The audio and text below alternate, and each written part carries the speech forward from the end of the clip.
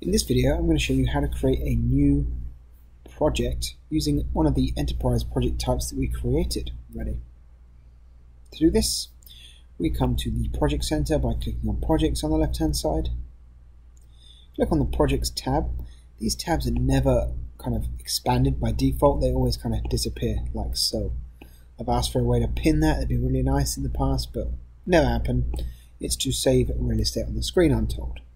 However, I'm going to click Projects, New Project, and you can see my new HR project that we created in the video, Creating Enterprise Project Types. I click on that project,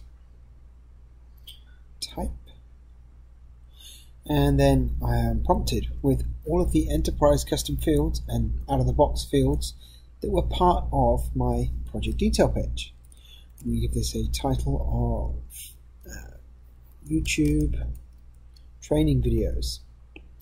Description: I want to show the world how to manage project online configuration. There we go.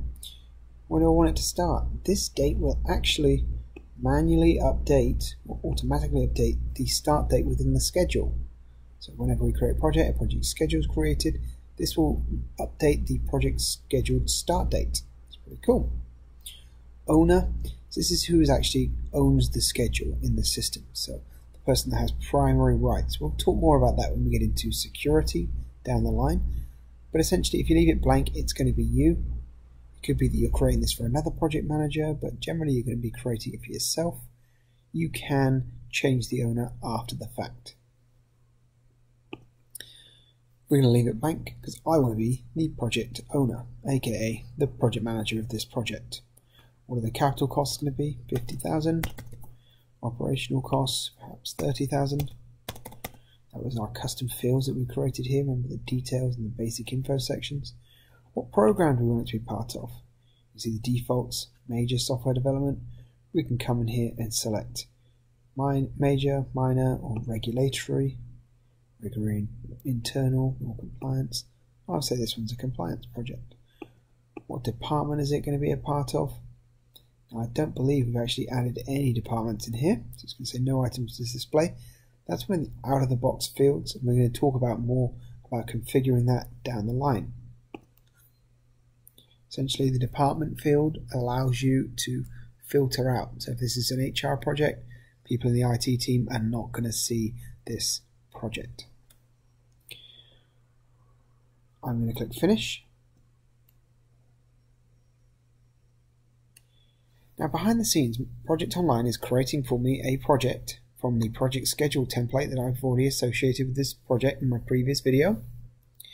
It is creating a project site using the project site template that we created. It's initiating the project in Project Online and publishing it for the first time and making it available for everybody to be able to see it. And now we can see the project has been completed. And we can see the cost, the baseline cost. This is coming from the project schedule itself actually. 3 billion, that's a lot. In fact, if I click on schedule, we should be able to see our project schedule right here. There it is. Remember we used that Olympic schedule. There it is. It's already got a start date of 6/16/2021 that we updated. We can update that again here and it will push out the schedule. Alright, the project has been created. We can, after the fact, come in and update any of the information that we supplied. In fact, in this screen, I could have a slightly different project detail page that I could have additional information that could be updated, or a selection of different pages. Sometimes what I like to do here is have a project status project detail page, so that each week you can come in and status your project with some high-level information and narratives. The project site should also be created at this point. We're going to come back to that later. So at this point, my project has now been created.